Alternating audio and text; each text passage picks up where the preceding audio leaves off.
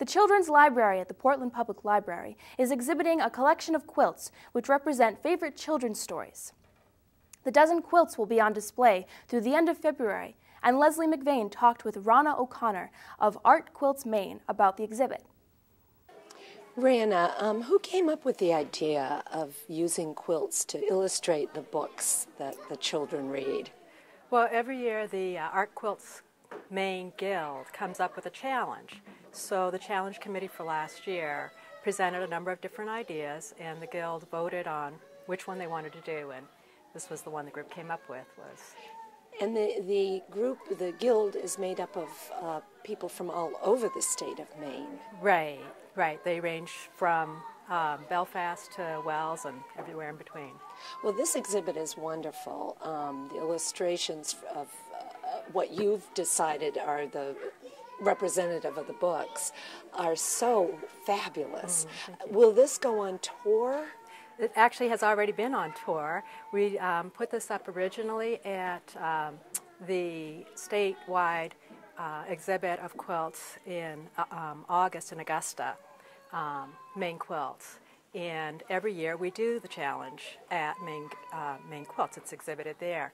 But this year somebody had the idea to approach a library in Farmington about showing these quilts after the show closed in Augusta.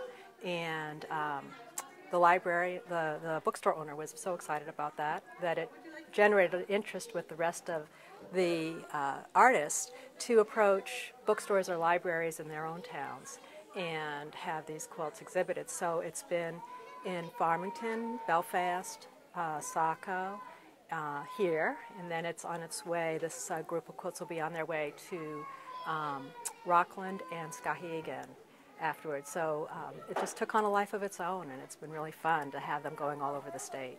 Now, is this a part of the guild's work, or is there are there more quilts at other libraries at the moment? Oh, no, this is the only touring exhibit that we have right now, and it's actually, I think, the only one we've done, a touring exhibit. Generally, the guild gets together to help each other expand their work as artists and to challenge each other as artists and to support one another in that way. And we exhibit like we do this one challenge every year, but generally speaking, it's only ever been in Augusta at that one show.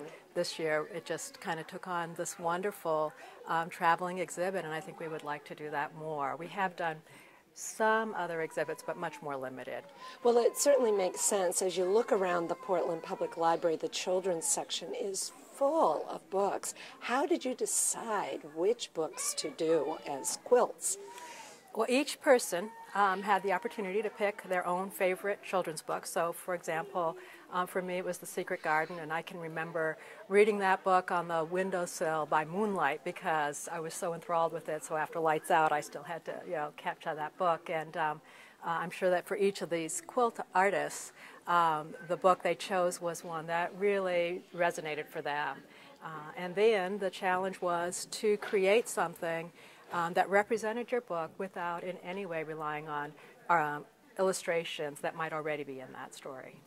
Well, I think you've done a wonderful job. I mean, The Secret Garden was one of my favorite books, and The Lupin Lady. And, I mean, there are just so many great books represented here by these quilts. Hard to narrow it down for anybody. It really is. What has the response been from the children?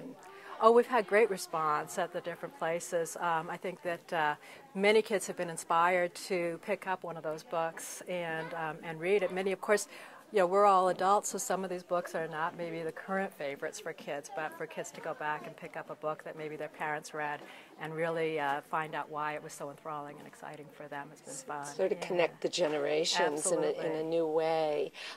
Now, are there other programs that will be held here at the library in conjunction with the quilts? Will they have some people demonstrating quilting? I don't believe there's anything planned here. What we did do for the library here is set up a sort of match game. So there is a sheet of paper that has a list of the quilts and a list of the books that people can pick up and try to match the quilt to the book. And I believe Mary has also pulled some of the books that are representative of the quilts up here for people to look at and read through.